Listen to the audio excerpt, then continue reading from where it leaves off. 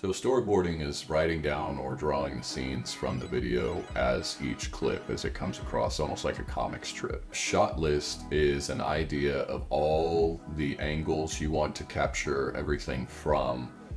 You're gonna pick what you want to fill up your storyboard with from your shot list. So these two together are kind of a checklist for me. I like to make sure I've got all of the things on the shot list before I call it a day. A lot of times it generates more ideas for other shots that you wouldn't think of if you're just standing out there. It also makes sure that nothing gets misinterpreted, where I can show you exactly, hey, this is what the scene will look like.